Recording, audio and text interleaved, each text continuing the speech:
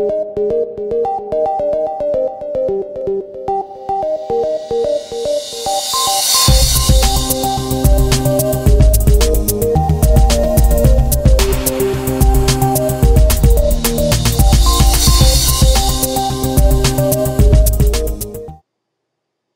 back to N90X. Today I'm going to upgrade the SDX platform from 11.0 to 12.0 build 5620. First thing you want to do, of course, is go to citrix.com, log in, look for the downloads for SDX. This is the latest bundle as of December 21st, 2017. Download the file. Make sure it's saved as a .tgz. Some browsers will extract it and it'll extract the tar file. You don't want a tar file. You want to keep the original TGZ. So be sure to double check that your trash can doesn't have the TGZ and the tar files in your download folder. Just check that. Let's log into the SDX. When you get to the GUI, of course, Management Services is the first place you want to go. Software Images. I've already uploaded the build 12.0.56.20. You just simply click on the upload button, go to where your files are, select the build that you want to upload, and click OK. It'll, depending on the speed of your network, it'll come up here in a couple of minutes. Next step is to go to System. Now you can see here, now that we're in 11.0, you have Upgrade Appliance. Click on that. Here you will make sure, since the file is now on the appliance, we can select this build, the 12.0.56.20. Click Open, click OK, and this is going to be upgrading the appliance. Whereas in 10.5 you had the option for updating the service virtual machine separately from the XenServer hypervisor. Now everything's bundled together, so it'll upgrade everything together, the hypervisor as well as the service virtual machine. Okay, that took less than a minute to grab that, and now we have an upgrade appliance screen. Tell us what it's going to do. It's going to upgrade the management service and the platform. The appliance will be rebooted once. It claims that it'll take about 80 minutes, so we're not going to wait 80 minutes, but also notice that there's no IPs that are unsaved. Everything's saved. That's a good thing.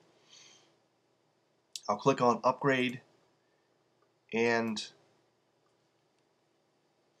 this is the 8000 series SDX. It was a 8200 MPX, and of course with a SDX boot drive you can convert it to an SDX. In that process, of course, it updates the firmware of the system. It's sort of a one-way process. If you ever wanted to go back running MPX, you'd have to return the SDX to Citrix for factory maintenance. But in any event, this process is ongoing, and I'll check back in when we have something new on the screen. Oh, okay, right after I said that, this screen popped up, and it does say that it'll take about 1 hour and 20 minutes to do the upgrade. So upgrade is initializing, then it will do the management service upgrade, and then it'll do the platform upgrade. So I don't doubt it that it'll take about 80 minutes, 67, 80 minutes, and well, I'll just come back periodically to see how it's doing. Okay, as you can see, about 2 minutes into it, the management service is starting to upgrade. I also had the console window open. This is what it's showing after I upgraded to 11.0. I didn't reboot this particular PC. This is a Mac, iMac here. I think I probably would need to reboot this and reconnect, because for some reason the terminal got corrupted. But that's okay. It's still working. I was able to log in. I know this is the login prompt.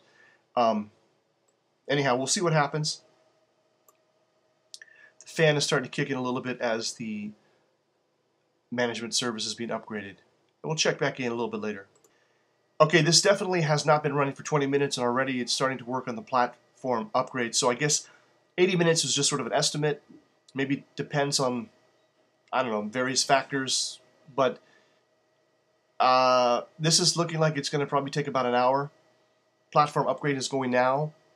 And I'm probably five minutes into this upgrade. Okay, I came back to the computer 25 minutes later, and it's finished. So it did not take 80 minutes. Probably took about 30 minutes, I would say, because I don't know how long it's been sitting here. And we're done. Let's try to log in.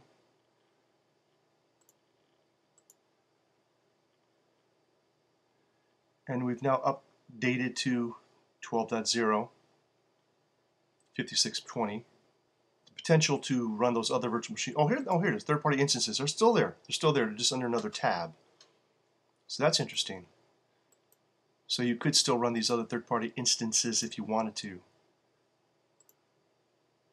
And we're now at the latest version as of January 19th, 2018. XenServer.